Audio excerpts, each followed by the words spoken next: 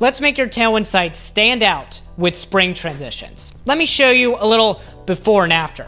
See how the one on the right is a little bit more alive and springy? That's because we're using spring easing curves. So a normal transition is something like ease out, where you gradually get to a value. It's fine, but kind of boring. What if we wanted something a little bit more wiggly? Normally you need JavaScript to do that, but if we use CSS linear, we can plot the points and put them in the function. Then we can step through the points.